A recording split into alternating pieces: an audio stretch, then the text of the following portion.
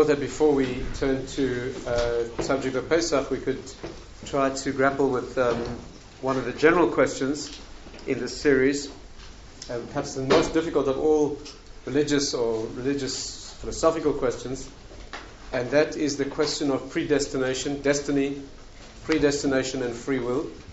I just finished a book about that subject. It's called Will, Freedom and Destiny. You have to buy at least 2 copies if you want to understand it deeply. And just got sent off this week to the publishers and do it first in e-book format, where you can download it, and then hopefully a few weeks' time we'll be able to print it in hard copy. But one of the subjects that I've been thinking about, I had to research in order to write that, is this very difficult subject. The book is about free will issues in general. But one of the most difficult, probably the most difficult, is the question of foreknowledge and free will. So let me try to explain what the problem is, and why it's so difficult, and share with you a few of the angles that the commentaries have taken throughout the ages. It's a difficult subject. I must warn you that at the end of the day, I hope you'll have a lot more insight into the problem, but I will not promise you an understanding of the answer. In fact, I can almost promise you that you will not have an answer. So if you're the kind of person who gets frustrated at that sort of thing, now's your chance to leave. It's not destined whether you leave or not. You have the free will to make a decision. So you're welcome to. I wouldn't be offended if you left. But let's at least share the fascination of the subject, and I try also to show why it's important practically, even though it's a very philosophical and difficult subject and doesn't have a formal analytical resolution. Why is it important to grapple with? Why is it important to grapple with something that you can't understand? There are a lot of questions here. Try to show as much as we can. Obviously, can't deal with it all in one session, but let's try to make a start. Is that okay? All right, let's try to do this. If there's time for questions, maybe we could do that as well. But let me try to paint a picture of this subject and show some of its fascination. The question is this. The question is that if something is destined, and in Jewish terms we would say foreknown, that means when God knows in advance that something is going to be a certain way, it would seem that you couldn't have free will to make it different. That's the clash, right? It's a classic clash between Yediyah and Bechira. Yediyah means God's knowledge, and Bechira means human free will. And just to get the question clear, if something is known before, and if Hashem, God, sees today that tomorrow you will have a right-left choice and you're going to choose right, then there's no way you could choose left tomorrow. Because if you already knew before you got to that fork in the road that you were going to choose right, there really was no option for you to choose left. I mean, is that clear? No, that's a big question. All right, okay, so let's think about it. There are a number of ways you can say the question. One is you can say that your choice is forced. Another way you can phrase the question is you didn't really have an option. To do left was never really an option. Since God knew you'd be choosing right, left never really was an option at all. There are a number of ways you can state the problem, and each of them is significantly different. But just without going into those distinctions at the moment, just to get a general feel for the question, and that is that if something is foreknown or predestined, we don't like the word destiny, let's just get that clear, because destiny, I don't think there's really a Jewish word for destiny. Destiny is an English concept that's based on Greek. If you want a formal definition or history, you go back to Greek drama, where you have the notion of destiny. Destiny means that a thing will be in the future, and inherent in the definition of destiny is the idea that the thing will definitely be. Right? In a Greek tragedy, for example, right? Oedipus is destined to marry his mother and kill his father. Right? There's nothing he can do, and the whole play shows how it tries desperately to get out of that, and all that he does that tries to get him out of it gets him into doing exactly what was destined. Destiny means you cannot escape what will be. We don't believe in that. Okay, we don't believe in destiny. We believe in something called Hashem's foreknowledge, God knowing in advance, which, if anything, is more difficult, right? Is more solid than destiny. But destiny meaning a thing will be. Just to take one simple example, if everything in the future were destined, then let's say your marriage partner was destined. Right, so people think Bashir. Bashir means there's a marriage partner that's kind of Bashir. So they translate it as destined. If destiny means that it was destined that you marry the person, which means there's nothing you could do to do it or get out of it, then you'd have to make an effort, walk out into the street, grab the first thing in a skirt. Well, these days that doesn't assure you of much, but I mean, assume assume you're male and you would like to marry a female, and you tried that, then she would turn out to be the right girl, because if it's destined that you'll marry somebody, then no matter what you do, you're going to marry the person. So, and we don't believe in that. We believe that we don't have that notion of a destiny fixed in that way. But perhaps even more difficult is the notion of God's knowing in advance. Now, let's not call it destiny or predestination. Let's call it foreknowledge. Yediyah. If Hashem knows beforehand that something will happen tomorrow, there's absolutely no way it could fail to happen tomorrow. So how can you have any free will to make it happen differently? Free will means you can make A or B. You can choose right or left, right? But if you know that behind the scenes, although you're not privy to His knowledge, it's true that you experience free will. No one argues about that, right? Even the most atheistic materialist scientists today admit that we have a sense of free will. They just say it's an illusion, right? They say it's just an illusion. It's just your brain chemistry making you think that you're free.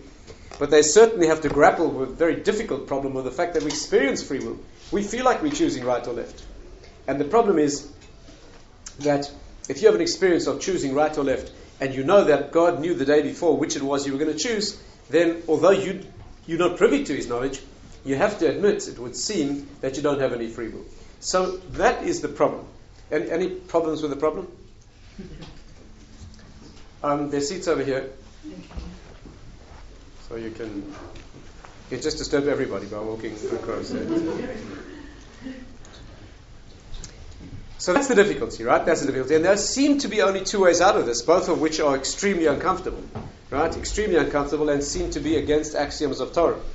One way out of this would be to suggest that you don't have free will, that you don't really have free will. You have an experience of free will, but actually it's not true. That is a very difficult suggestion because, first of all, we experience our free will. Secondly, the Torah gives commandments. And isn't the world created for free will? Yes, indeed. Yeah, let's begin with that. That's even better. Yeah, you're saying even better than me.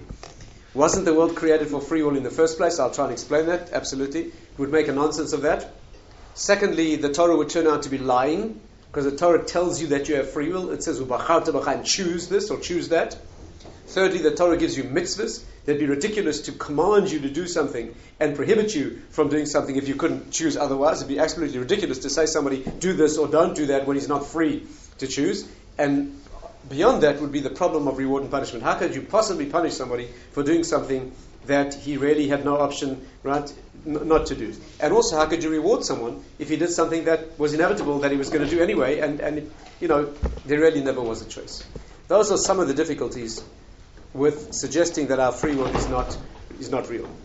The alternative is even worse.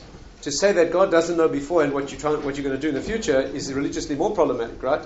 To say that Hashem doesn't know.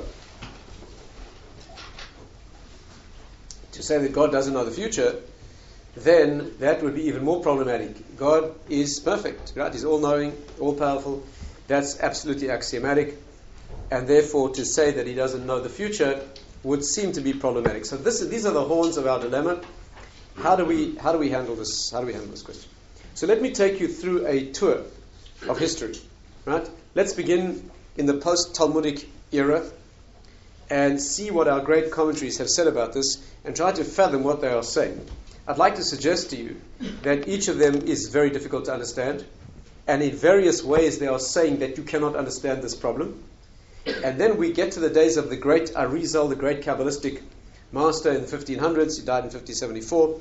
He gives us a way to think about this question. I'm not saying he gives you an answer, but he gives us a way to think about the problem, which has been so useful that many of the commentaries, maybe most of them since his day, have adopted that way of thinking about the question. Right? And I'll try to show what that is. So it's a very fruitful area for philosophical analysis. And in the secular world, by the way, just to note that, this is an ancient problem in philosophy. The Greeks dealt with this. Whether you talk about foreknowledge of God, or whether you talk about a predestiny from some other reason, or whether you talk about a destined a universe that is deterministic universe, which means that things have to play out the way they play. Whatever angle you come from that is deterministic, you will have this question. But the question is certainly strongest when you talk about God, because that's, is not amenable to mistakes and to imperfect knowledge. So let's begin with the Rambam. The Rambam, who was born 1135, he died in 1204. The Rambam says He's without question the starting point for this discussion. Everyone since the day of the Rambam has started with him and either completely agreed or in some way disagreed or modified. But there's no question that he's the definitive starting point. And I would say that throughout Jewish history, if you're asked for a definitive position on this question, the Rambam is the definitive. He's been accepted as the way to approach this question. And the Rambam phrases the question very clearly. He says that since Hashem knows beforehand and He's perfect, He couldn't fail to know perfectly, and therefore, if He knows you're going to do a certain thing tomorrow, since His knowledge couldn't be wrong, you have to do that, and therefore it would seem that you have free will. The Rambam says this is an extremely difficult question. He says it would take oceans of ink and forests of reeds to write an answer to this question. He says elsewhere, not in his Laws of Tshuva, but elsewhere in the Shmoneh Prokim, which is introduction to a section of the Mishnah, the Rambam says he would rather not have spoken about this at all. Silence would have been better. But evidently he feels the need to talk about it. And he says that the resolution of this question is that you cannot understand the resolution of the question. He says the reason is because you can't know what God's knowledge is. You can experience free will. You can know that you face a right-left decision and you can make a choice. But you can't know what it means to know like God knows. The way he puts it is, he puts it like this. He says that Hashem and His knowledge are one. And just like you cannot understand what God is, therefore you cannot understand His knowledge. God is not a being who has knowledge like we do. A human being is a being and he has knowledge. The knowledge could be there, it could go away. You could have it today and forget it tomorrow. So your knowledge is not you. Your knowledge is an aspect of you. It's part of you. It's a function of your mind. But Hashem is not like that. He doesn't have parts. Hashem Elokeinu Hashem Echad, God is one. And therefore He and His knowledge, he puts it very poetically. He says the knower, the known, and the knowledge are all one. Right? The knower, the one who knows, what he knows, and how he knows, the mechanism of knowledge, all one thing. And so you can't say there's God who has knowledge. And since He and His knowledge are one thing, by definition you can't understand God, right? Some of the later commentaries say, the Yiddish expression, like you say, I don't know, you say this thing like, woe to a God whom you could understand. Who would want a God that you could understand? I mean, you wouldn't want a God that you could understand. If you could understand Him, He'd be like in your class, right? Who wants a God in your class? With all due respect. And therefore, you can't understand Him, and so you can't understand His knowledge, and therefore you have to admit with humility that you can experience your free will. What His knowledge means, you cannot understand.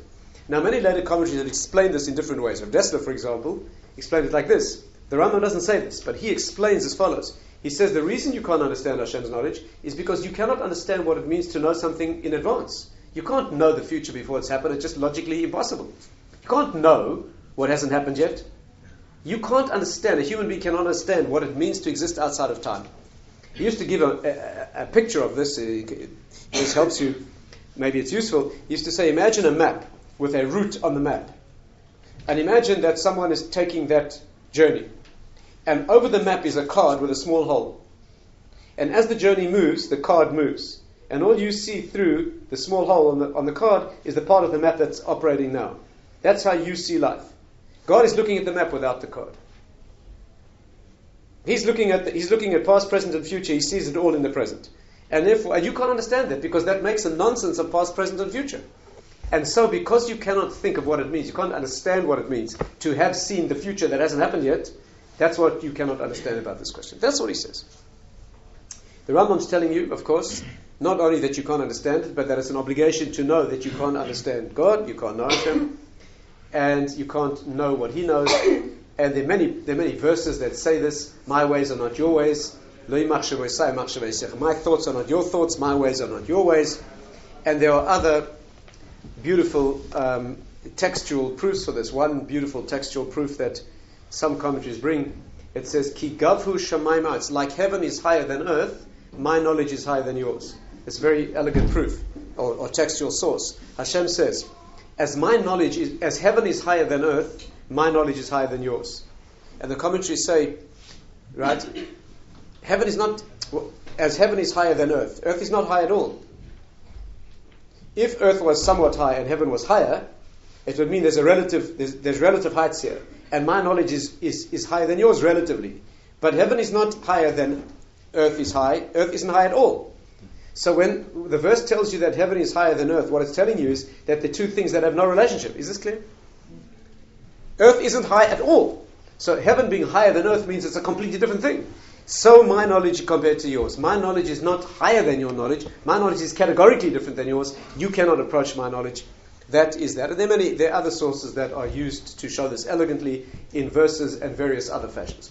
That's the Rabbi. And that, I think, is the starting point. I think the definitive or the basic Jewish approach is that you'd have to know what God is, you'd have to be Him basically, and therefore you cannot know what it means to know the future, but He does. And the Rambam is very clear that both are true, right? That God knows the future and you have free will. They're impossible to coexist, and they do. The Rambam's source for this, which he says elsewhere, is the Mishnah. The Mishnah says, Hakol tzafui v'arushus nesuna. Hakol tzafui, everything is seen in advance and free will is given. And the Mishnah has an interesting ending, which if there's time perhaps we can talk about. But this Mishnah says clearly that all is foreseen and yet you have free will. Hakol tzafui, everything is seen in advance. The Hebrew word tzafui means to see. So as a scout. A scout goes ahead of the army and he sees what's ahead. And yet, Harushus Nesuna, free will is given. On this Mishnah, the Rambam explains, fascinating, I think we'll have time to go into this in depth now, but I just extract one thing. The Rambam says that this Mishnah is telling you something fascinating. The Mishnah is telling you that both of them are real. In case you try to get out of the problem by saying one of them is not real. And of course the temptation is to say your free will is not real. You have to be a very brazen, courageous individual to say that God doesn't know the future. Right? That's extreme. To say humans have free will, which is really somewhat illusory, perhaps you could say that. The Rambam says the Mishnah is telling you that they're both real. He knows in advance for sure. And you have real free will. And that cannot exist together, and yet they do. Right? That's what he says. So our free will is not an illusion, it is real. Which means you have the real choice to change history from the way that he knew that it was going to be. You can really do that. And yet you can't, because he knew in advance, right? And then, of course, that's what human beings cannot understand. So that is the source, and many commentaries talk about that. And perhaps at some future time we can go into that Mishnah more deeply. But let's take a few other angles on this question and see what they say. There's one source before the Rambam, that's Rav Sadia Gaon, living a couple of 200 or 300 years before the Rambam. And he puts it like this. He is very short and very cryptic, and he says this. He says, Hashem knows in advance. What does He know? What you will choose. But He knows what you will freely choose. Hashem knows in advance what you will choose freely. That's all. Simple. Straightforward. He knows the future. He's given you free will, which means you have real free will. He knows in the future what you will choose freely. That's what He knows. And therefore, by definition, His knowledge doesn't force your choice, because what He knows isn't what you'll choose. What He knows is that you'll choose it freely. So in the definitions, you have free choice, and He knows in advance. Does that help? I don't know. That's what he says. Many others take that line of thinking, and they put it in various different ways. But that's what he says, speaking before the Rambam. The Rambam follows him and says you can't understand it. Let's take some other angles on this and see if we can enrich the view here. The most famous criticism of the Rambam is probably the Rabbi. The Rabbi was a contemporary of the generation of the Rambams, and he attacks him in very, very, very strong terms. On occasion attacking him even in words that appear to be personal, right? And he uses words like, by my life, this author, meaning the Rambam, not making sense. I mean, he speaks in extremely strong terms against the Rambam. And here he has a famous disagreement with the Rambam. He says, first of all, this author, meaning the Rambam, did not conduct himself wisely. He says, to ask a question that you're not going to answer is unwise. If you can't answer the question, don't start. All you're going to do is give people doubts. You're going to raise a monumental, fundamental religious question, and you're going to say you can't answer it. You're going to leave people with doubts, with religious doubts, and you haven't done anyone a service that way. If you cannot not answer a question, don't raise the question. By the way, all lawyers know that. Right? Lawyers are trained. You never ask a question in court that you don't know the answer. In cross-examining someone in a courtroom, you never ask a question unless you're confident you know what the answer is going to be. The last thing you want is some unexpected answer in the court. You don't do that. And that's what he says. If you don't know the answer, you shouldn't have started in the first place. That's even worse. Don't do it. And he says, but now that you've raised the question, I'll give you a partial answer. I wouldn't have liked to speak about this, and I'm only forced to do it because you spoke about it, and your answer's no answer at all. So I'll give you a partial. Now notice he says a partial answer. Those are his own words. Which means what I'm going to tell you is not the truth. It's only part of the truth. And it's just something I'm giving you that you might find useful because the question has been raised in the first place. And he says this. He says that God's knowledge, Hashem's knowledge, this sounds amazing, but this is what he says, is like astrological knowledge. Hashem knows the future like an astrologer knows the future. How does an astrologer know the future? He sees signs. He sees certain energies coming down from the stars. He sees a process in progress, and he can read it. Meaning, says the Rabbi, that Hashem knows the future from outside. He stands outside it, and he sees it. When you stand outside something and watch it, you aren't causing it to happen. In other words, he could watch it from the outside, he could know what's happening, he could know what's going to happen, but the very fact that you watch something and know it perfectly does not cause it to happen. I'll give you an example. Let's say you watch a child, a little kid, little baby, a toddler, crawling across the floor towards a glowing fire. And you know this child is attracted by the glowing coals, and you know for sure the child's going to reach out and touch a glowing coal. Okay? And there's no question about it in your mind, and you watch the child do it and it happens.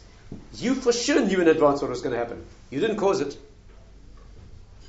Knowing the future, right, does not mean you caused it to happen. It was still open. You're just clever enough to know. Now, my personal example that I tell myself in this context is I used to live in an apartment in South Africa in a place called Yeovil, where I was on the second floor of a building, and I lived on an intersection between two streets. One was very narrow, and there were times when I could see a car. I could look down from my balcony onto the street, and I could see a car moving, edging out from the narrow road into the main road, and I could see cars coming down at a certain speed in the main road, and there was a certain point in time where an accident was inevitable. I could see that. The speed that he was going at, and the speed that he was going at, about 4 to 5 seconds before the accident, there was a point of no return. And no matter what they would have done at that point, there's no way they could have stopped it. And I used to go, ah! So I saw those things happening 5 seconds before they happened. I assure you I never caused them. I mean, I hope you believe me, right? I have special powers. Right? It's well known that I have special powers, but hold on one second. And therefore, the Rabbi says, because you see something with certainty in advance, like an astrologer who can see what's going to happen because he's got the wisdom to see it, God certainly has the wisdom, and therefore you could know it in advance. Knowing a thing in advance does not mean you're the cause. That's what he says. He says it's only a partial answer, and the Rambam's obvious attack on this would be that God is not like an astrologer. He doesn't know a thing from the outside. He is the thing that happens. You're not watching it from the outside. Just like he and his knowledge are not two, he and the world are not two. The world, the fabric of reality is him. And therefore you can't say he stands outside of things. What happened to Hashem Elokeinu Hashem Echad? God is one. He's not standing at a distance like an astrologer watching something in the distance. It's a completely wrong conception. That's what the Rambam would say. But that is what the Rambam would say.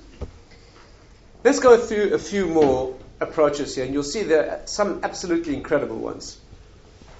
Maybe the two most striking, right? And I'm warning you, this is very difficult and dangerous. What I'm going to tell you now, share with you now, is dangerous, so much so that many later commentaries have said we shouldn't be speaking about this, because it's too dangerous. But since they do speak about it, let's speak about it. But I'm warning you, caution is in place here. The two most extreme approaches are the Rabbi, who's sometimes known as Gersonides, one of the great Spanish authorities and of the 10th to 15th centuries, and the Rabbi Crescas, who lived in the 1400s. Rabbi Crescas was a great Spanish authority. He lived in the time of the Inquisition. The Spanish killed his son, and he wrote a work to rival the Rambam, incredible work called Or Hashem, and other works as well. Let me tell you what these two great authorities say. They're as extreme as you can imagine, and both dangerous and problematic. The Rabbi says, now you hold on to your seat for this. We're talking about a very religious man, the Rabbi, one of the greatest rabbis of all time. He says the resolution of this problem is that God does not know the future. He may be God, but he doesn't know the future. Now, how can he say a thing like that? First of all, he has plenty of proofs. You know, the great rabbis, they don't say things just plucked from the air. He has proofs. And there are a long list of verses in the Torah that make it quite apparent that God does not know the future. And once you become alerted to this, you see it everywhere. I'll give you one or two examples. He says this, that when Abraham is asked to sacrifice his son, Hashem asks Abraham to sacrifice his son, and he goes through the motions of this test, and finally Hashem has to stop him. At the end of the test, Hashem says, Ata yada, listen to these words, Ata yadati ki yirei Elokim ata. Now I know that you are a God-fearing person. Hashem says to Abraham, now I know that you are a God-fearing person. Now I know. Which means, until now, I did not know. The only way you can say, now I know, is if you mean, until this moment, I didn't know. Another example.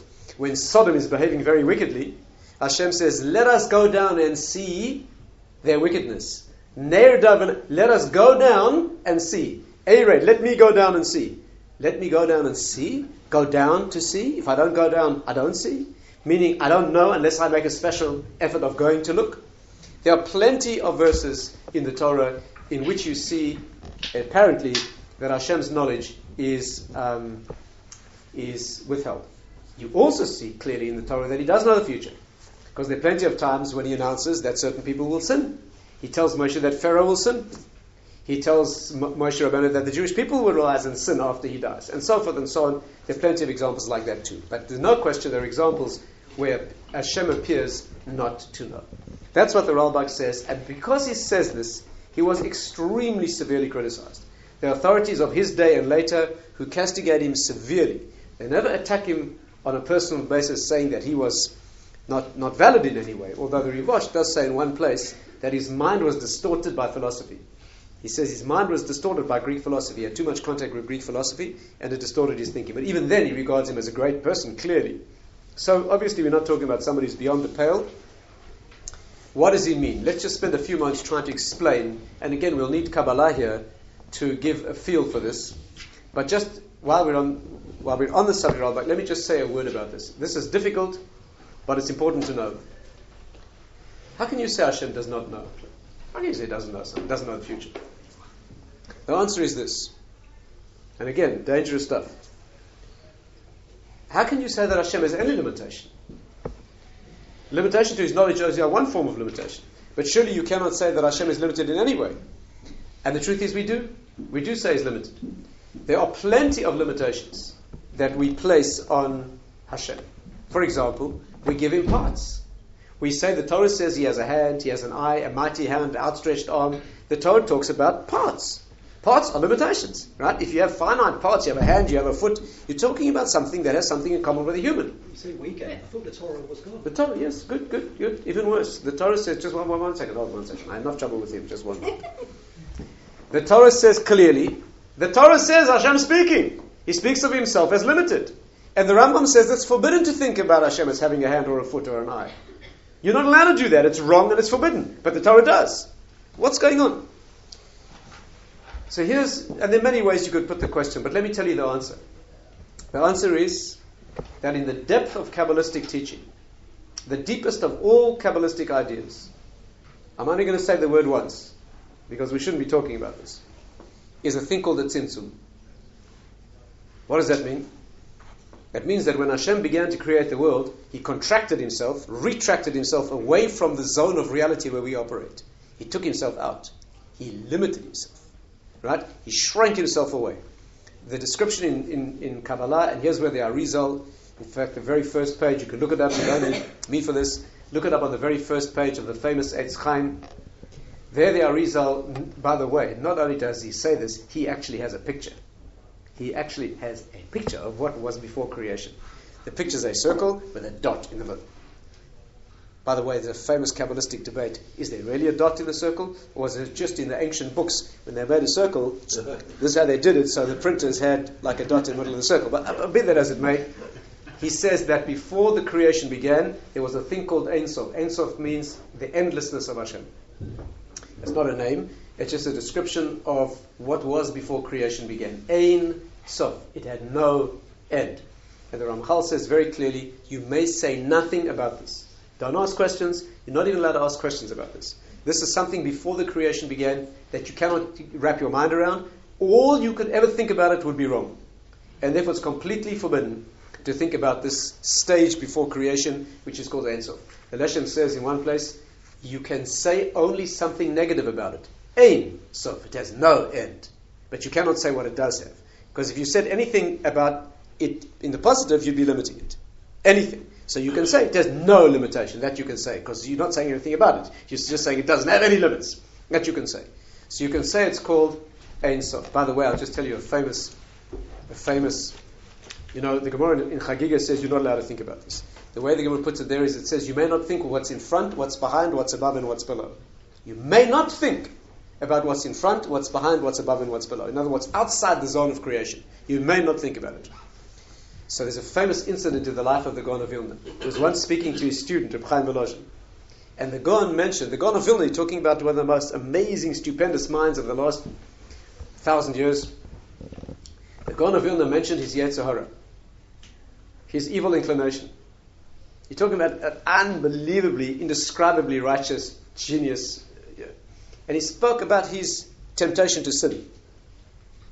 So when his student heard that, he said, he couldn't control himself. He said, Rabbi, I wish my Yetzer Tov was like your Yetzer Hara.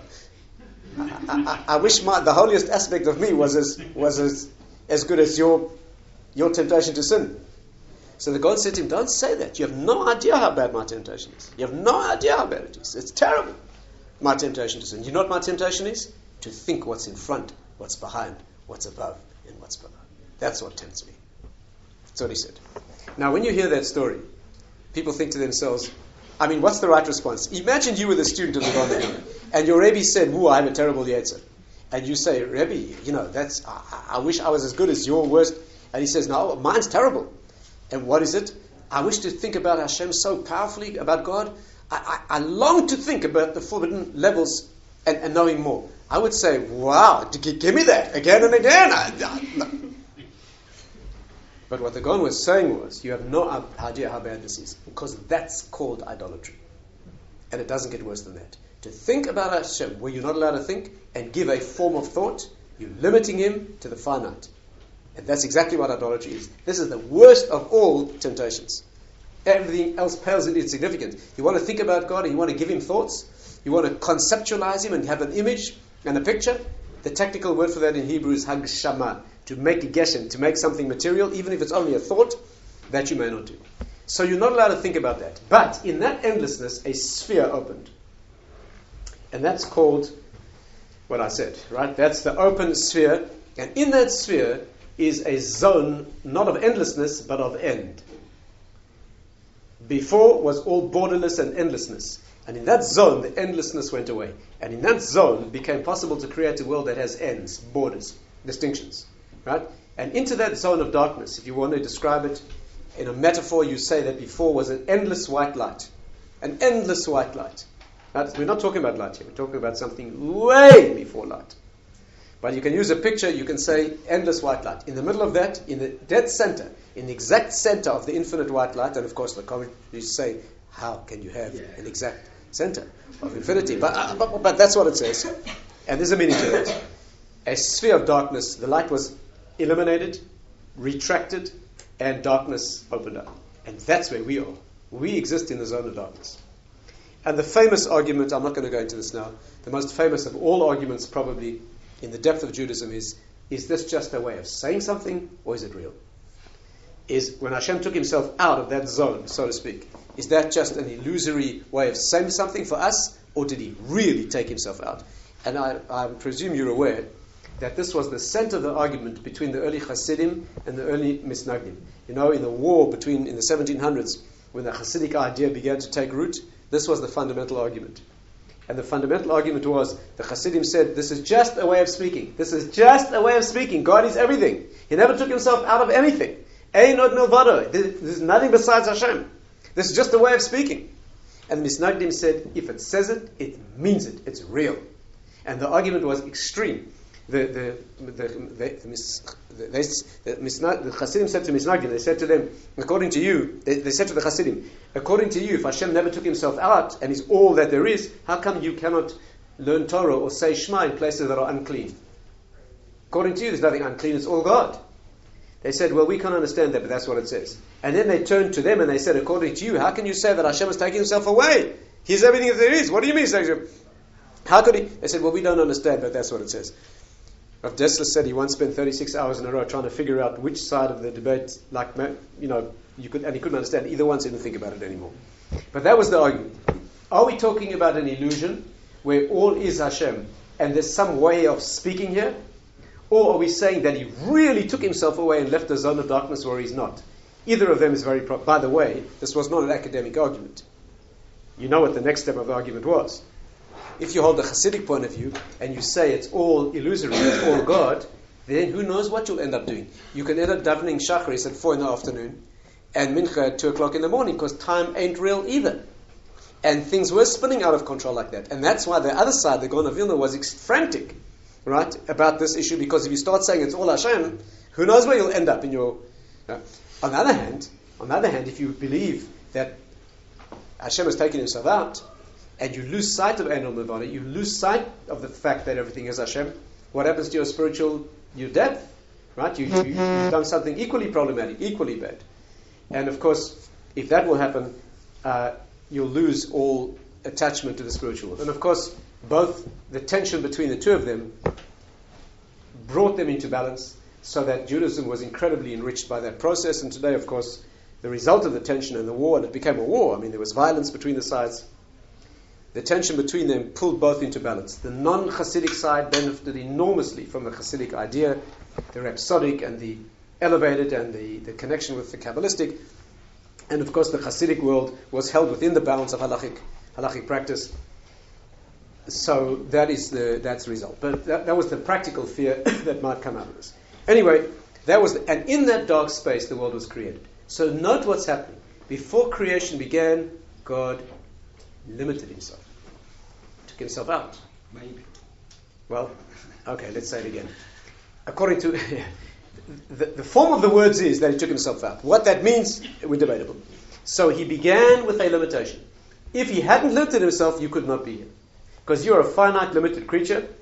You're certainly a finite being, and therefore there must be a limitation of infinity. And so creation begins with a finite limitation. And therefore the Ralbag is not saying anything as radical as it sounds like he's saying.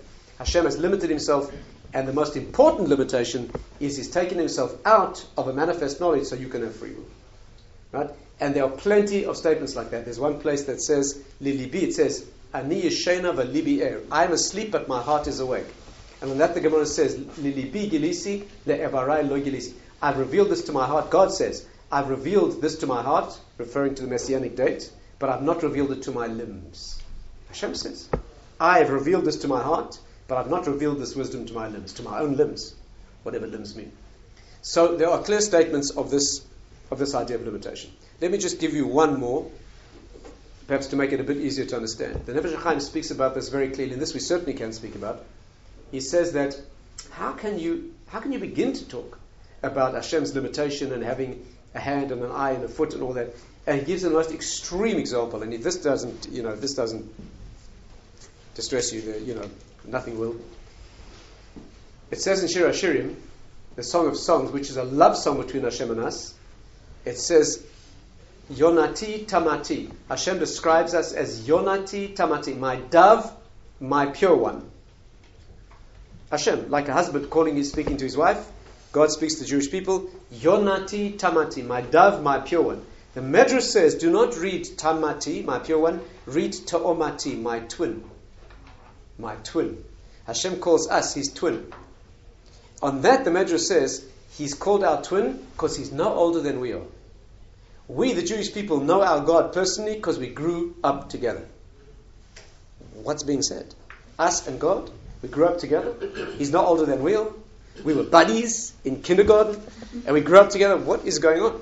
Says Nefesh HaChaim, we are talking about the name of Hashem. That's why in English you don't have this. In English you say God, it means nothing. In Hebrew you say Hashem, the name. What Hashem is, what God is, before the name we may not think about. The one whose name it is you cannot think about. But you can think about the name. The name is something that is set up and created, that contains his oneness and his infinity, but it's a name and it relates to you. The secret of a name is always for the one outside the name. Your name is not for you. Your name is for me. Your name is for me. The last thing you need is a name. If you lived isolated on a desert island, the last thing you would be able to use would be a name. Your name is for someone outside of you. Hashem's name is for us. And therefore there was no need for a name before creation began. He's not older than we are. We're not talking about what he is, that's off limits. You can't say anything about that. But the name was created only for people who needed to use a name. Is that when you meet someone you say, hi, my name is? In South Africa we used to say, Aangenaam kennis, my name is Dennis. Yeah, okay, so be that.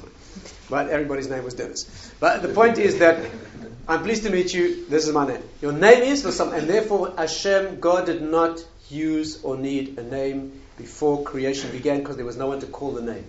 And all aspects of Hashem's limitation only apply to his name. Believe me, that's hard enough to understand. One second. That's hard enough to understand, believe me, because he's in his name and he's one with his name, but that's what it is. And the name, after all, has 4 letters. It's Yud, and a Hey, and a Vav, and a Hey. It is something specific. It has a specific and finite manifestation, which is where you can grasp it. And therefore, when the Rabbi says that Hashem withholds something, so to speak, it's in this manifestation of a name. The one whose name it is totally off limits. You're not allowed to think about it. When you make brachas, you're not allowed to think about that. When you do mitzvahs, you're not allowed to think about that. The one whose name it is off limits. If you want an analogy, it's like a human being. You never see the person. You only see the manifestation. You see the body, you hear the sounds, you hear the voice. You only see the externalities. Of course, you're doing that relationship to know the inner being. But you never see it. It never manifests on the outside. And similarly, Hashem fills the world. You never see him. You only see his outer manifestation. Anyway, that's Rabbi. Let's move on to Rabbi Kreskas. Is this too much? Is it a little more energy? A bit more? So what do we say? Either Hashem doesn't know the future or you have no free will. Ralbag says Hashem doesn't know the future. He hides his knowledge. He steps back and functions as if he doesn't know, so that you can have free will. Right? Like Hashem arrives in the garden and he says to man, "Where are you? I don't see you. Ayeka, where are you?" And man crawls out from under the trees and Hashem says to him, "Did you eat the fruit of the tree?" "I don't know." Hamina, did you eat the fruit of the tree? Time and again Hashem expresses himself in his relationship with us as not knowing. That's Ralbag. Rabbi Kreskas takes the extreme opposite view. He says basically, you don't have free will. God knows the future. That means you have no free will. Now, that's how he's presented. Okay? Let me make it plain that if you study his words inside, the superficial presentations are always that Ralbag says that God doesn't know, and they just leave it there, and Rabbi Kreskas says you have no free will, and they leave it there. It's completely untrue. Obviously, he believes in free will. But he does take an extreme view. And without going to the details, I'll just summarize one aspect of what he says. Anyone who wants references, you can ask me or email me. I'll be happy to give you the text. He says this, that your free will is extremely limited. Extremely limited. In some cases, he says clearly you have no free will at all. The classic example he gives is with regard to faith. He says when it comes to emunah, you have no free will. He's talking about the generation that left Egypt and saw miracles. He says if you had experiences like that, you would have no free will at all. If you witnessed miracles and you stood at Sinai and God appeared, knowledge doesn't get better than that. And if you see that, you have no choice about faith. He goes further. He says that even in our generation, he says something like this. You cannot have choice when it comes to matters of faith. You can't choose to believe. Think about it for a moment. You examine evidence. If the evidence suggests to you a certain outcome, you accept it. If the evidence doesn't add up, you don't. You can't choose to believe something that you don't believe. It's ridiculous. Is this clear? Imagine somebody shows you certain evidence and you think it's faked and forged and not good enough evidence. Now you tell yourself, you choose, I'm going to believe it anyway. It's ridiculous. How can you bend your mind into a pretzel? You can't do that. You either accept evidence, and that's called believing the thing, or you don't. You can't. Is this clear? You can't will yourself not to believe something you believe, and you can't will yourself to believe something you don't believe. And therefore he says, so why does God command you in this area? And where's reward and punishment? And he says something amazing. He says clearly, time and again, when it comes to matters of belief, you're not rewarded for your belief, and you're not punished for disbelief.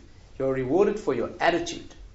That means when you know what it means to be Jewish, and you know what it means to be part of this incredible historical process, and you understand what Hashem is based on the evidence, and you understand that, and the evidence is strong enough that you accept it. The question is, how do you feel about it? Do you enjoy that? Do you relish it? Do you identify with it and accept it? Or do you feel resentful and wish it hadn't been that way and repudiate it and step out of it? And that's what your reward and punishment is. It's your relationship with it. The joy you feel. For example, let's say you do a mitzvah. Let's say you do an action in the world. I'll give you an example. Let's say you do an action in the world that's bad. A bad action. And let's say you had no choice. For example, the addiction. You were so seriously addicted that you had no choice. Let's not ask how you got into this addiction. But you're addicted to a certain thing. He goes so far as to say it's quite clear that there are human actions that are beyond choice. And this person cannot be blamed for something that he's addicted to. What's he blamed for? How do you feel about what you did?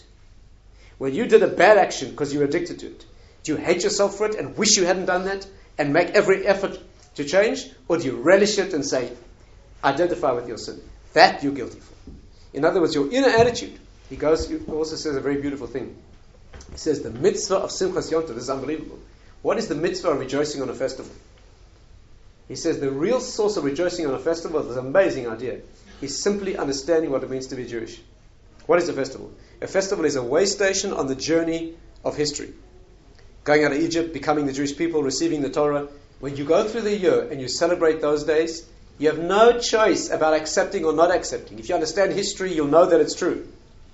The question is, do you enjoy it? Do you enjoy what it means? Do you feel unbelievable privilege of being part of this historical process that brought this incredible spiritual knowledge to the world, that is the Torah, that's marching towards the world's final? He says, if you understand that, every time you get to a way station on that journey and you understand what it is, you'll be drunk, delirious with delight. And that's the mitzvah. The mitzvah of Yom Tov is simply, every festival is a way station on the journey, and as you get there, by the way, it's not Shabbat. Shabbos, there's no mitzvah of Simcha. Shabbos, the mitzvah is rest and pleasure. Oneg is pleasure and rest. Because Shabbos is celebrating the destination. But Chag, a festival, is celebrating way stations on the journey. And the meaning of the journey is the ecstasy of being part of this journey. One of the great rabbis of this generation, Moshe Shapiro, he said, if you understood what it meant to be Jewish, you'd put your hat like this at an angle, and you'd dance down the street like a drunk Cossack. That's what he said. You drunk like if you understood what it meant, just the privilege of being part of this process. Anyway, that is, so Rabbi Kreskas in summary says that you have very little free will, many actions are beyond your will. Why are you culpable? Because even when you're forced into an action, do you accept it and identify with it and rejoice in it? Express your personality that way? Or do you reject it? Further than that, you should know, even in addictive situations, where you have no choice, you made a choice somewhere in the past. Somewhere there was a point of choice, and you had an option, and you slipped into it, and then you went down a pathway, and maybe 20 years later when you're smoking 50 a day, maybe you have no choice. Therefore, you're not culpable for this, but you're culpable for the point of origin. It may be a year ago, it may be 10 years ago, it may be when you were 13 or when you were 21, you did something, and even if you're locked into a situation that you genuinely can claim that you cannot climb out of, you're exempt. But you're not exempt for the mistake you made, or the credit that you took, that you pushed down this pathway. And by the way, a lot of religious activities like that. A lot of good spiritual religious activities because people got into the habit. And they cannot really claim that they really made a free choice to do this mitzvah every day because they're in the habit pattern of doing it. And therefore you're getting no reward. What you're getting reward for is the original choice, a Baal Tshuva. Person, right, didn't grow up religious, he grew up normal. And, he decided to become more religious. And he starts eating kosher food. 25 years down the line, he's got no choice to eat unkosher food. He wouldn't think about it. He'd be sick at the thought. You offered him a pork burger, whatever they eat. Shrimp-laced cheeseburger. He'd be sick at the thought. He couldn't possibly eat it. If he tried, he couldn't eat it. And therefore, there's no reward when he resists that temptation. But his reward every day for the choice that got him into this pathway, right? And of course, we struggle to put consciousness into it. Every time you do a mitzvah, there's a big danger that you do it out of habit. That you do this good deed. And it can be in very personal matters, not only when you eat matzah on Pesach. It can also be when you say kind words to your wife. Or you do something in the intimacy of a marital or friendship relationship. Right? Are you really doing this as an act of love, or are you doing it because like this is the habit? And you're not really thinking about it, right? It's just a tired pattern that you've gotten into. That's an insult to the relationship. Obviously, we try desperately to put freshness and newness into it. That's a danger on the good side and the bad side. So that is Rabbi Kreskas. Can you hold the questions just for? There's endless more discussion here, but I'll just perhaps share with you one more, if I may. Those are perhaps some of the most famous points in the discussion. But let me just add one more, although there are many more. But I'll just add one more. The Shloh says, the great, again, Kabbalistic master, he says something very interesting. By the way, I promised to mention the Arizal. The Arizal says, the way that he gives us, the language he gives us to talk about this problem is, he says that in a famous book that he is a book of his teaching called Arba Meos Shekel Kesef, at the very last page, someone asked him a question about this and he answers like this. He says that both are true. Hashem knows in advance and you have free will, but they occupy two different spiritual places. Hashem's knowledge, is true in the spiritual world, and your free will is true in your world. And if you elevated yourself into Hashem's world, you would have no free will at all. In fact, you would disappear. If you crossed the boundary, when Hashem told Moshe that he could only see the 49th gate of wisdom, he could not see the 50th gate. The reason is not because Hashem didn't want him to know, but because if you raise yourself to the 50th gate, which is knowing Hashem himself, you disappear. Because at that level, Hashem Elokeinu Hashem Echad, there's only Hashem. And therefore, in Hashem's world, in God's world, the world of His knowledge, not only don't you have free will, you don't exist. There is no free will at all. And in your world, where you exist, He gives you free will. Can you hear this is really another way of saying there's a limitation in those worlds? He gives a very beautiful example. It says a lot, but he gives one beautiful example. He says this: the Talmud says when a child is born, he's forced to make an oath. The Talmud says, as a baby is born, God makes the child make an oath. The oath the child makes is Tehei tzaddik va'al tehi rasha. Be righteous and do not be evil. And every baby who's born, every human, this is not Jews, every human being who's born is forced at the point of birth to take an oath that he will be righteous and not be wicked. The Arizal says, how could God make a child swear, knowing that it's going to be a false oath? Here's this little baby born. He's going to be a massive criminal. And as he's born, God, seeing the future, knowing he's going to be a criminal, says, swear you'll be righteous. He's forcing the child to make a false oath. How cruel can you be? Bad enough he's going to be a criminal. Now he forces him to make an oath that he's going to break. See the problem? Says the Arizal. When the child is born, God operates with the child in the world of the child's knowledge, not in the world of God's knowledge. He operates in the world of the child's knowledge, which does not know the future. And in that interaction with the child, he says, we're not looking at the future. You, be righteous. And the child swears he's going to be righteous. But Hashem's operating in the world of the child's knowledge, the world of limitation. And he very clearly talks about these two places and many others. Rav Tzadok HaKohen, for example, speaks out in great detail. Ishbitz is famous for this. There are two places, again, not to take it over simplistically, but there are two so-called places. The place of Hashem's knowledge, in which there's no free will at all. He says incredible things. He says at that level, Yaakov and Esav are equal. They're the same. There's no difference between them. And many, many mysterious things like that. Let me just make reference to the Shloh because it's fascinating, and I'll finish with that. The Shloh says, first of all, he has a long introduction with, I speak with great trepidation, he says, and who knows if what I'm saying is right, and I know. But since other great people have spoken about it, obviously there's permission to speak. There's a whole introduction. You should look it up, it's amazing. And he says the following thing, and it's very hard, I'm warning you. He says, what God knows, what Hashem knows, is all the possibilities of the future. He knows all the possibilities. He knows all the multiplex pathways that history could take. But which one it's going to take, He knows only in a certain way when you do it. In other words, He sees you at a certain point in time, and He sees all the pathways of the future, the ones that will happen and the ones that won't happen, but all the ones that are possible. He quotes a Kabbalistic work called the Pardes, work of the Ramak, and he puts it in very Kabbalistic terms. He says Hashem's Yediyah is in Tiferes. It's a Kabbalistic term, but it only happens in Malchus when you do it. In Kabbalah, there's a thing called Tiferet, which is in the higher part of the world. It sits in this position, and Malchus is outside the body. And what happens is that Hashem knows it at this higher level of spiritual reality, and when you do it, you make it real at the lower place, and then that operates back on the higher place. That's what he says. He gives examples. Let me try to just give it a bit of a feel. He comments on the verse that says that you're obliged to build a fence around your roof. Right? This is the source of many safety. In England, you call this health and safety. Okay? Where did they get the idea of health and safety? From the Bible. Because the Bible says if you build a roof, you've got to put a fence around your roof. The Bible doesn't freak out phonetically like they do over here. But, it says make a thing around your roof. Okay. So, you are... now, listen to this. The Torah says like this. Build a fence around your roof, a ma'akeh, shema yipol hanofel, lest the one who falls will fall. Shema yipol hanofel, lest the one who will fall, falls. Says the Gemara on that. Build a parapet around your roof, in case the one who is destined to fall from the 6 days of creation falls. Don't let him fall. Put a fence around your roof. Just 1 second. If he's destined from the 6 days of creation, what's your fence going to help? You hear the problem. You see the shimmering problem in the background. Put a fence around your roof so that the one who's destined to fall, that God knew when He created it was going to fall, put a fence so he doesn't fall. What's going on? The Talmud used a very interesting expression. The Talmud used the expression hara'ui lipol. Very beautiful. Ra'ui lipol means the one who is fitting tends to fall, may well fall. Says the Shlo, what it means is there was a strong possibility that this person would fall. Don't you be the one to let him fall. You put the fence up. Whether it means he'll fall from somebody else's roof, or whether it means he won't fall, that's open. But you put the fence up. Meaning that there was a possibility and it was seen, and yet you have to act anyway, right? Let me give you, I guess, 2 examples to make it plain. And these are really amazing. If this doesn't move you, there's no hope for you.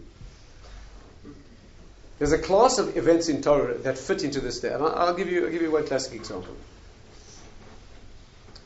Another few minutes. It's worth the effort. You know, when Ishmael was dying, Ishmael was evicted from Avram's house, and he's dying of thirst in the desert, and his mother's sitting at a distance. She doesn't want to see her son die, Hagar.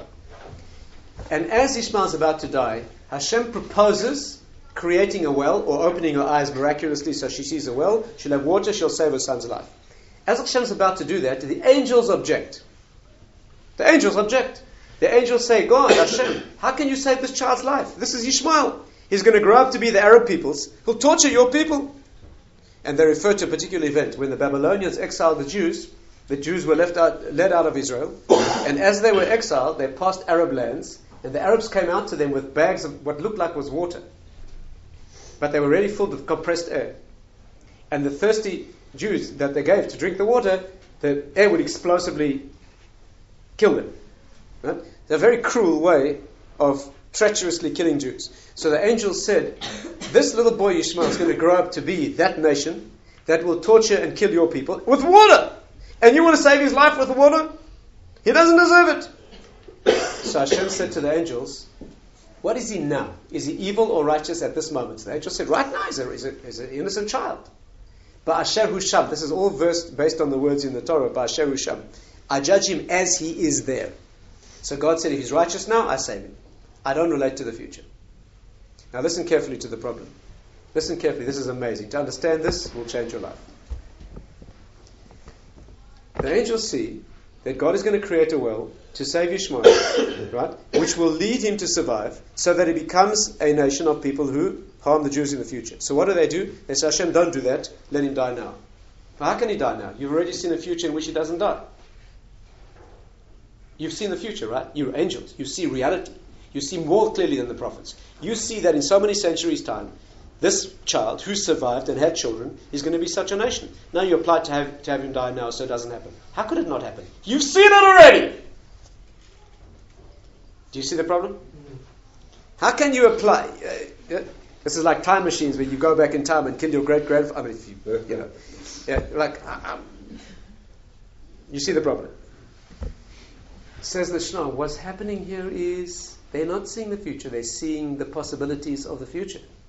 They're seeing one of the possibilities. You could put it like this. They see in this little child now the seed of such a future. They see in him now the incipient, dormant seed of a cruelty that could lead itself in the future too. And that's what they're applying. They're not applying to have a future that happened, so to speak, killed. They're applying to have one of the possibilities of the future closed. What they see is not the future. What they see is all the possibilities of the future. No? That's what he says. I'll give you one more famous example. One more famous example is that when Moshe Rabbeinu went out of the palace, he saw an Egyptian beating a Jew. And he was going to kill him. Using his spiritual power, he's going to kill him. So it says, before he killed him, he looked this way and that. Vayifen koi v'choi. He looked this way and that way. Now, the simple meaning is, he wanted to see. No one was watching.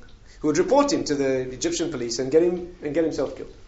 But the Kabbalistic interpretation is, he looked into this Egyptian, and he looked into his future, and he saw no righteous descendant coming out of this man. And when he saw that this Egyptian was not destined to have anyone righteous come out of him, he killed him. Why? Because had he seen a righteous descendant, he wouldn't have killed him. Because although he might deserve to die, but that descendant that's going to be righteous. And the Talmud in Perek Chelik has an example of a number of the most wicked people who had righteous descendants, and they got merit because they're righteous descendants. And therefore he would have let him live. Had he seen a righteous is this clear? But think about the problem. He looks into the future and sees no righteous descendants, so he kills him. Of course there's going to be no righteous descendants. You just killed him. You're about to kill him. Talk about a self-fulfilling prophecy. It's impossible. He looks into the future. Is anyone righteous going to come out of him? No. Right, kill him. Well, of course no one's righteous going to come out of him. Better kill him. What's the meaning of this? Shlo's explanation. He looks into this Egyptian now and sees in him no seed of goodness. There's no possibility now in him that could lead to one of those possibilities in the future. And therefore he kills him. Again, you have to explain, not that he's seeing the future prophetically. You can't change that once you've seen it. But what he sees is the evolving possibilities.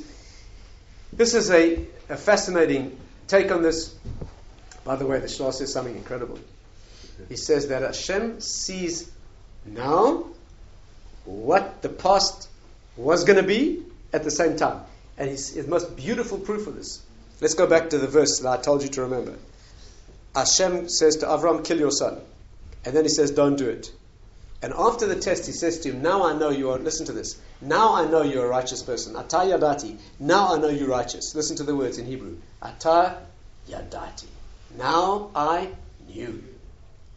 Their grammar does not say now I know. That's how they translate in the King James Bible. Now I know you're a righteous person. But look at the words.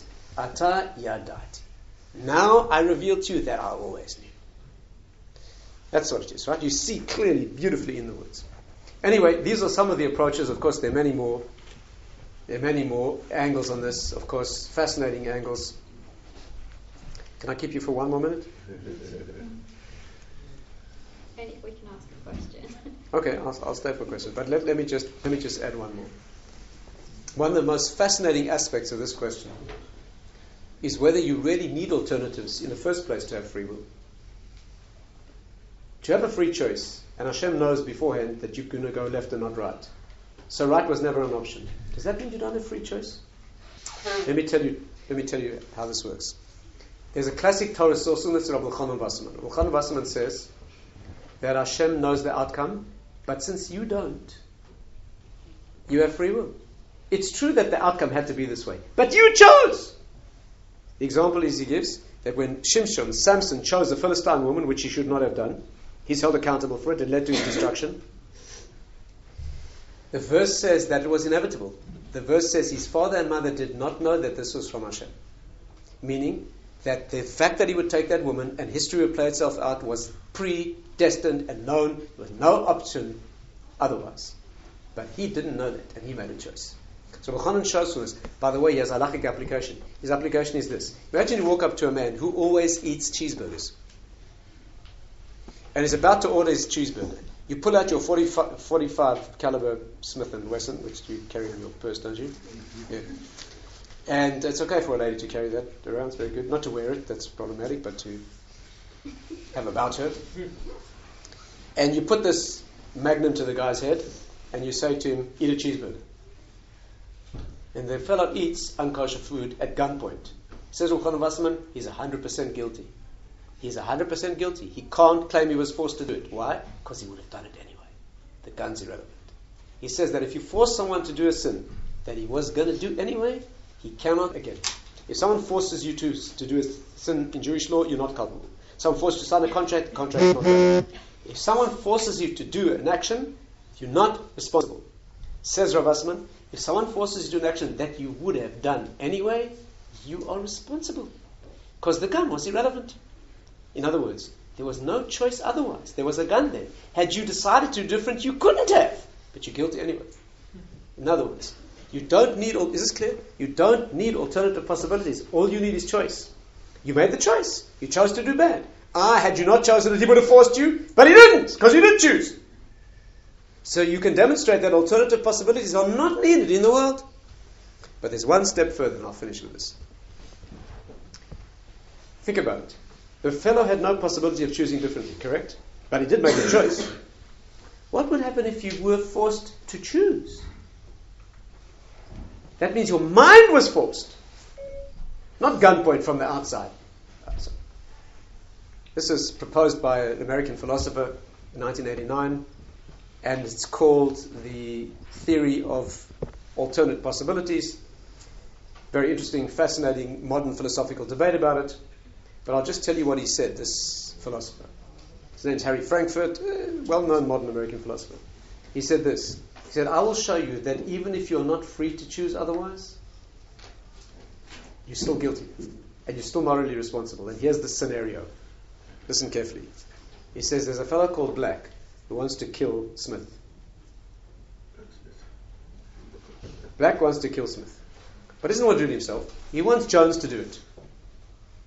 Black wants Jones to kill Smith. So what does he do?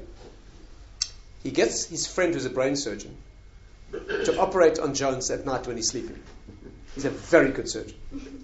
He cuts open Jones's head and he puts in a little radio transmitter receiver, little transponder in his brain that can make him decide whatever Black wants him to decide. And Black has a transmitter. And if Black presses a button on this transmitter, Jones wakes up, he's got no idea about the brain surgery. No idea. But in his brain is a little electronic device that is totally silent, dormant, off. But if Black presses the button, it will cause Jones to choose, not to do, to make a decision that Black wants him to do. And Black wants him to kill Smith. So what happens is, but he knows Jones is pretty likely to kill Smith anyway. So what does he do? He watches secretly from a distance and he sees Smith walk up to Smith. And Jones has this 45 caliber Magnum. And he waits for him to pull it out and pull the trigger. And he's got his hand hovering over the button. If Jones pulls the trigger, he will not touch his transmitter. Murder was done, he had nothing to do with it. That's exactly what he wants. If he sees, listen carefully, if he sees that Jones is about to decide not to, he presses the button, Jones decides to and he kills him. Did Jones have any possibility of choosing differently? No. Because had he not chosen what he did choose, he would have been forced to choose, not to act, to choose. There was no way that he could have chosen different. But in the end, he killed without the button being pressed. So Black never forced him to choose. Now think about it. Is Jones culpable or not? Is he guilty for murder? Why? Because he... And did he use his free will to choose to kill him? Yeah. Absolutely. Could he have chosen differently? No. But he didn't know that. That's right. He couldn't have chosen differently. And since he made the choice to kill, he's morally accountable with no alternative possibility. Not just of action. He couldn't even have chosen differently. Now that is Frankfurt's famous proposition. There have been dozens of attacks on it. Dozens of attacks. Philosophical, practical, brain device. How do you know what he's going to choose? That's right. That's right. You're on form tonight. That's quite right. Just one second. And therefore, he came up with this theory that you don't need alternative choices. Rabbi Wasserman is not saying that. He's only saying you don't need alternative outcomes. He does hold that you need in Judaism alternative choices. All this is moot, and I'll finish with this in the Rambam. Because the Rambam holds that you do have alternative choices. The Rambam holds you do have alternative choices. Absolutely. You really do have alternative choices. You can choose differently. And God knows that you won't. And that you cannot understand. Right? In other words, and the Gaon of Vilna puts it beautifully. He says, where philosophy ends, Kabbalah begins. That's why in analytical philosophy you cannot resolve this problem. Because we are not saying that you don't really have an ability to choose differently. The Rambam is saying that you could have chosen differently, and there could have been a different outcome in the world, and history would not have been the way it's going to be. And you could have done that. But God knew that you wouldn't. But His knowledge did not force you, did not close that possibility. There are genuine, open possibilities in the world, and He has proofs for that, and textual proofs. I'll just leave you with one textual proof. The Rambam says the Torah makes it plain that there are alternative possibilities in the world. Can you think of an example? Where does the Torah clearly make it, openly state that there are alternative possibilities? We have a Navi. No, that's where the future is clearly stated. No, I'll tell you, he says like this. No, that's to prove you have choice. He gives us two examples. No, he says like this. Two examples. It says that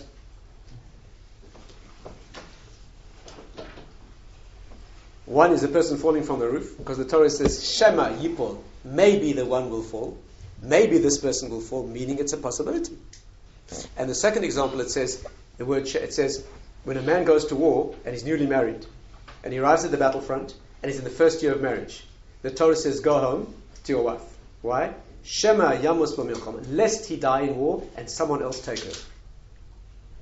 That means, go home, Because you may die in war, and it's a possibility. You may not, but you may not die, but you may die. The Torah says you may. The Torah says it's a possibility. The Torah clearly speaks out alternate possibilities, scenarios that may or may not play themselves out. And the Torah is always telling truth. And therefore you see very clearly in Torah speaking out of alternative possibilities in the world as real, and you must make choices. So in summary, this evening what we began to study, just an introduction to the subject, is the question of free will and foreknowledge, right? Our position is, it's axiomatic in Torah that God knows the future, and that does not take away your free will. What's the practical output of this? Despite knowing that Hashem knows what you're going to do, you need to make it happen. You know that He knows what you're going to do in the next moment. Don't use that as an excuse for getting out of responsibility, because it was destined anyway. You're accountable, and you have to take the steps, and you're going to be held accountable for good or for bad, even though you knew before it, right? There are examples of that. I'm not going to go into them now. If you have any questions that I can answer, I'm very happy to try.